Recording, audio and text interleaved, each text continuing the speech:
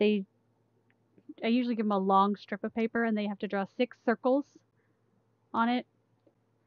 And then I start out by just giving them the yellow watercolor pencil and they have to color number 2, number 3, number 4 yellow. Then I give them red and they have to do 1, 2, and 6. And then the blue one, obviously 4, 5, and 6. And they start to see the colors mixing a little bit with the color pencil, but when it really the magic happens when they add water, and suddenly it turned into oh thanks for the bits, Jen.